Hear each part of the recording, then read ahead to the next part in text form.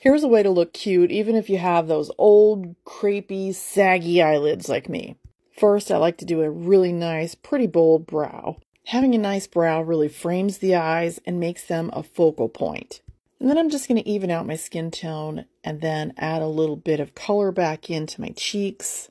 And I'm going to be doing a simple eye, so I want to make sure I have some good color on my lips to balance out the look on my face. Then I'm going to apply Urban Decay eyeshadow primer. Really work this into your lash line and all across your lid. Once it's dry, I'm going to use a nude matte color. I'm using a cream, but you can use a powder. The important thing is to use light colors like peaches and nudes. I'm going to completely skip mascara and just use falscara.